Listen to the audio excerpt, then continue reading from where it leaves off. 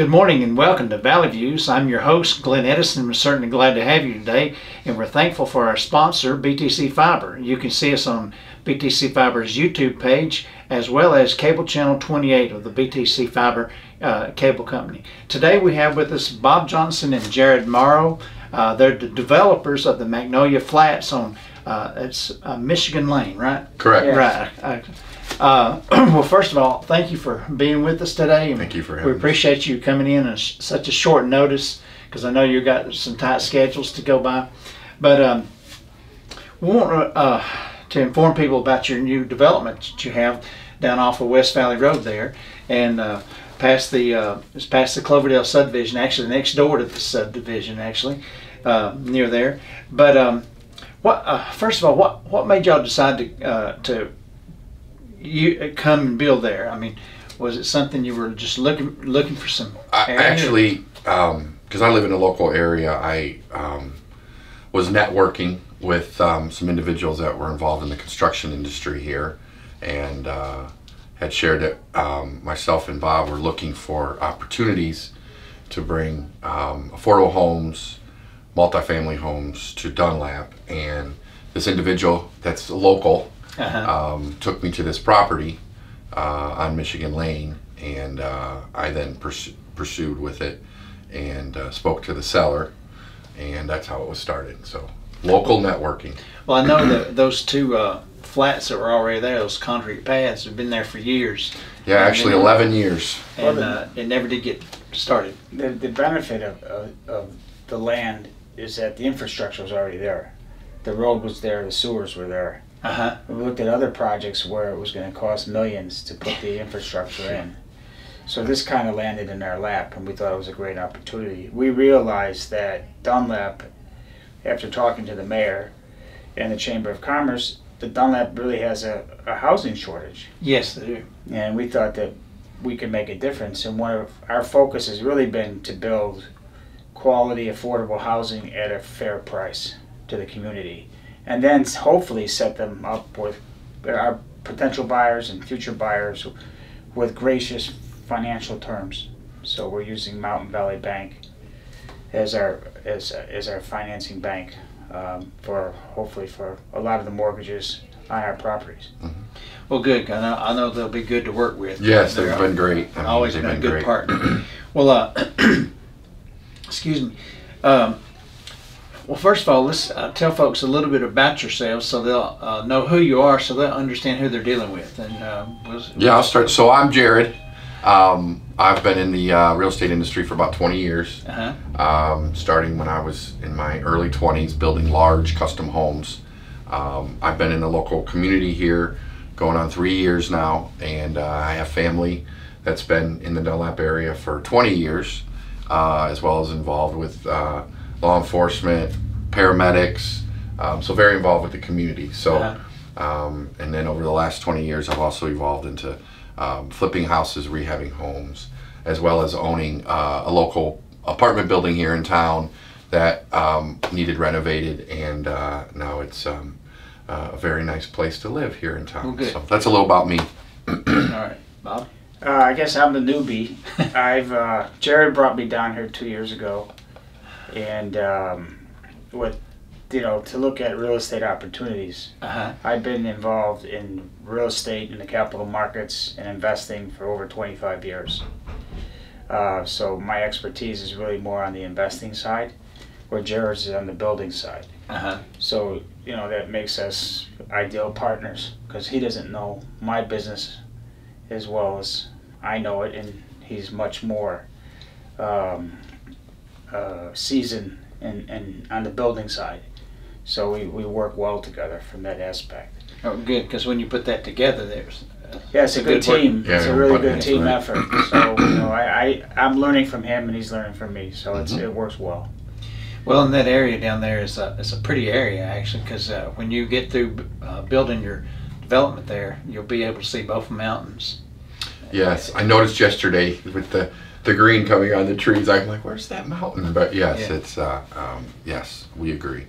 It's a beautiful place down there, and it's growing down that way actually. But we like the area because it's quiet, it's convenient, the schools are nearby. And the location is great. It's perfect. You have a, soccer field? The soccer fields. Soccer fields, and park. baseball and softball fields. And yeah, it's really awesome for families.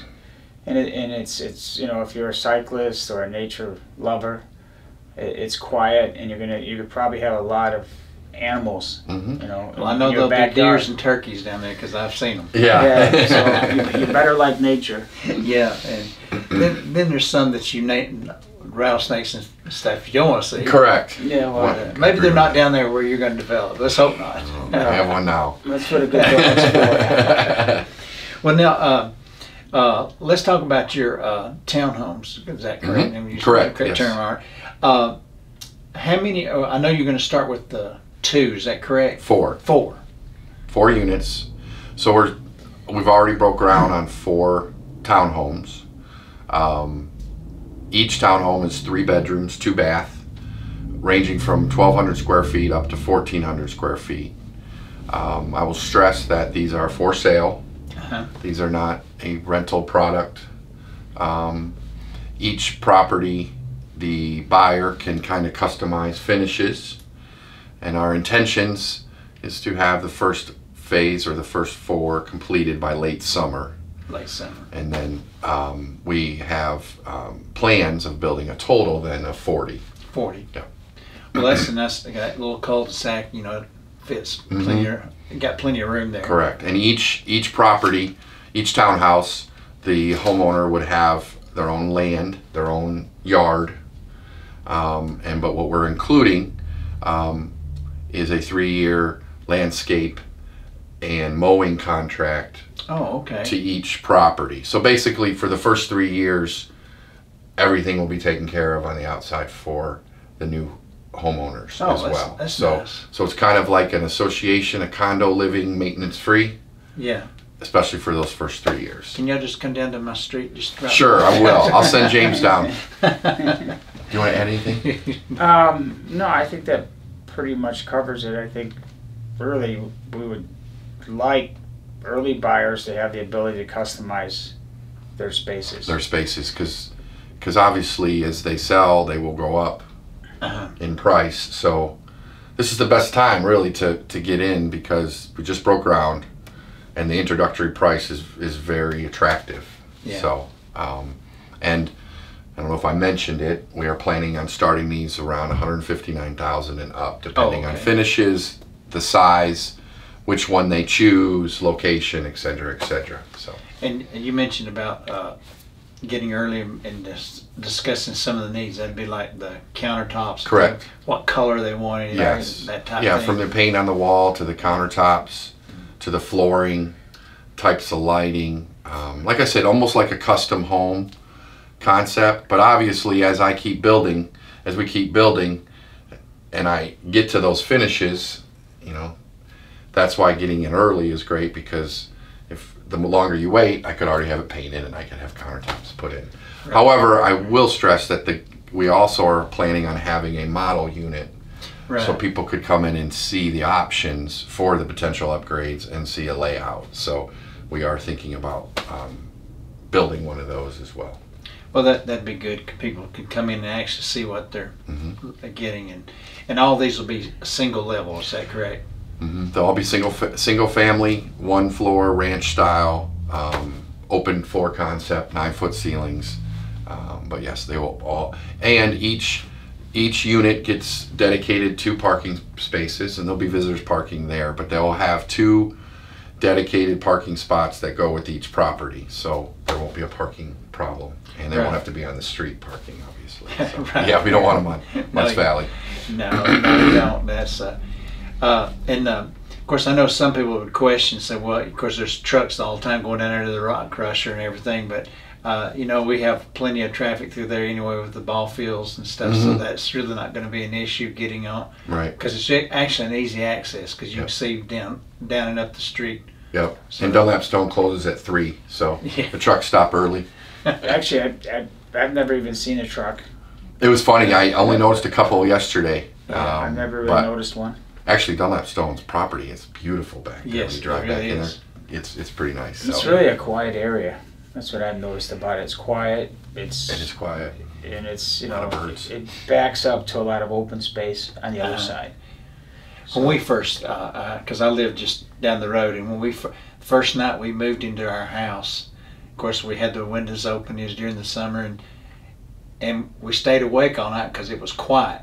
We'd been used to noise. You're right. And we kept thinking, well, it's quiet, you know. Yeah. Yeah. But even with their windows closed, it's hard to hear the ballpark unless somebody makes a home run or a good hit. Then you hear people screaming on Right. it. Right. But you rarely hear the park unless you're outside. Mm-hmm. Yeah. Mm-hmm. It's true. And our intentions for the space is to keep as much of the greenery and the trees as possible. You know, as we clear out the space, our plan is to keep them as wooded as we can keep them, to have that scenery. And when you also have that lot next to the park area, or actually two lots. yes, on that side, yes. On There's a that creek. side. There'll be a creek behind those units, behind those townhomes, which would be on would that be the west side? Yes. The west side, those will have a creek, small creek in their backyard. So, yeah.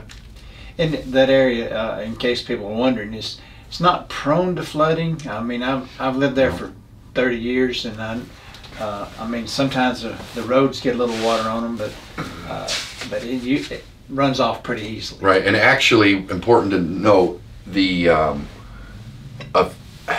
property on that side of the street is in a floodplain, but they will be removed out of the floodplain prior to construction.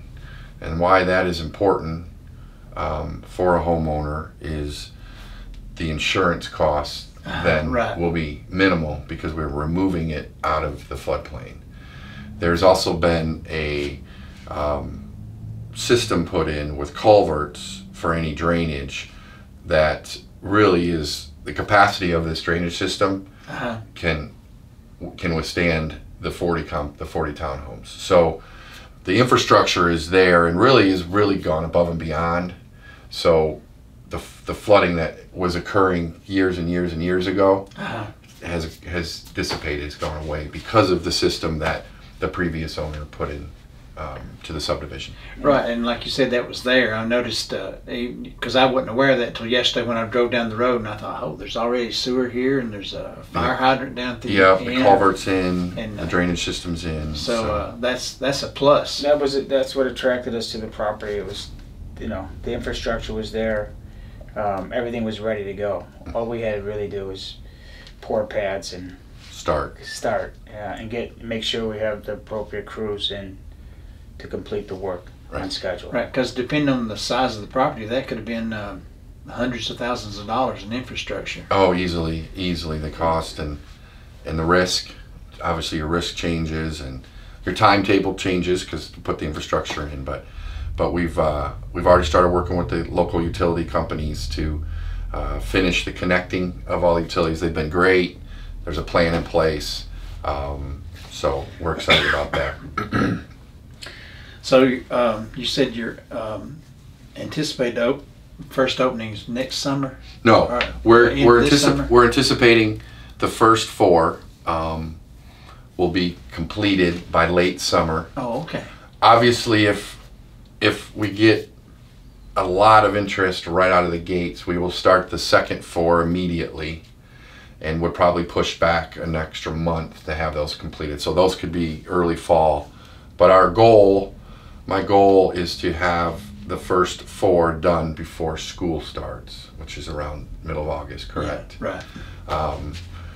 However, like Bob stressed, you can still be active and look at purchasing one up front because you then would be able to customize the finishes. Right. But well, in the summer. The thing I like, because I just live, like I say, just a little ways down the road. Oh, that's right. And it's right there at the schools. Schools are less than a mile away. Town is less than a mile away. Yeah. Ball fields, you're right there. Yeah, right there. The convenience is really notable. Mm-hmm. Stores, schools, the town, and access to, major thoroughfares. Mm-hmm. Yeah, I mean, if you wanted to go to hit the interstate, go south, you just go over. Right, You're right down exactly, 28. I mean, exactly. So it's really a good spot. Yes. Yep. And it's distress. It's in the city limits. Right. So it's city water. We've already said it multiple times. It's on city sewer. There's no septic systems. There's no well water. It's all connected to the city. So. Well, that's great, because I know that's going to be a good thing for the people who are interested. Of course, in that. of course. You know, because you get much further down, it's septic systems. You know. Yeah, like I live on. And Yeah, like we all have, right? And so, well, that's great. Now, how can they contact y'all for more information? So the plan right now to get more information is you will contact the chamber.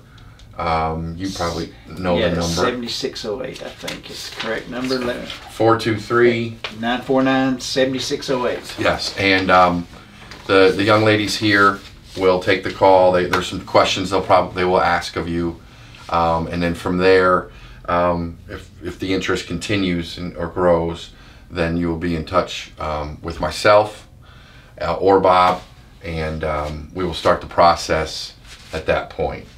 We could always we would then put a contract together with the agreed upon finishes and upgrades, and then obviously with a completion date.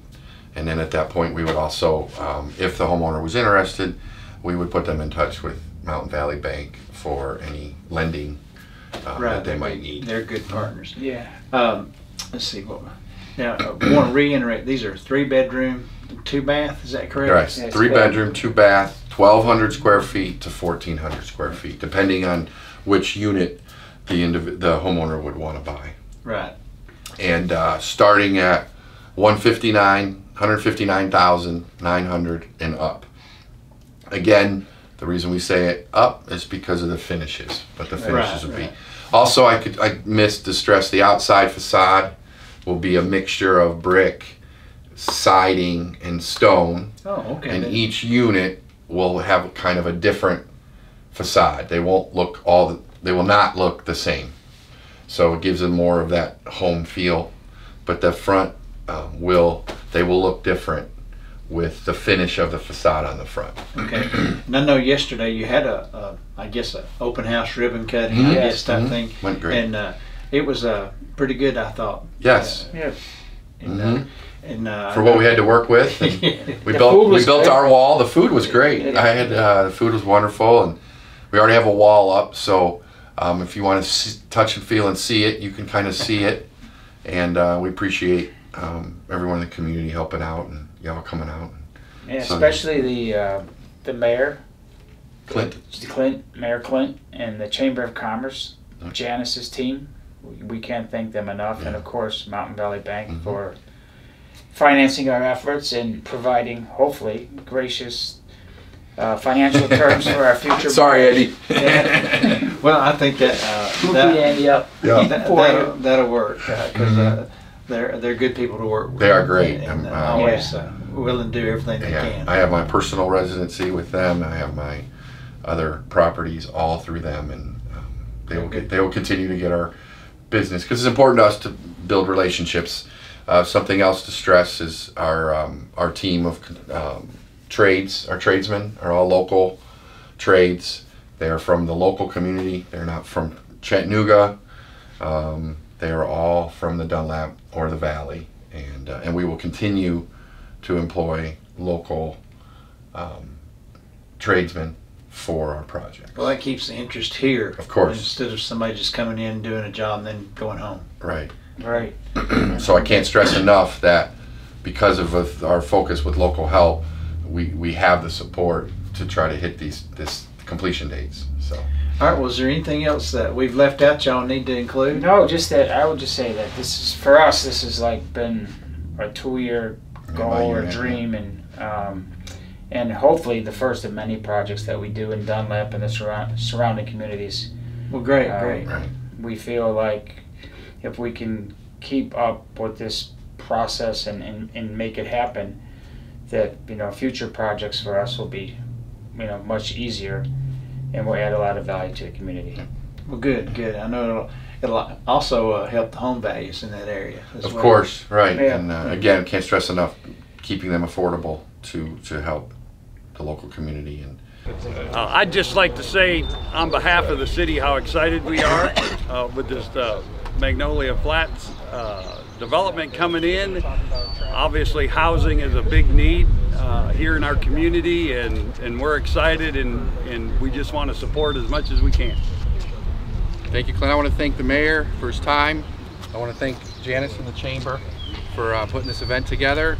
I want to thank my family and friends, and of course Bob helped make this happen. Well, I'd say this, it's, ditto on the thank yous, and we've been thinking about this for 2 years. It was our goal to build affordable, quality housing in Dunlap, and now it's coming to fruition.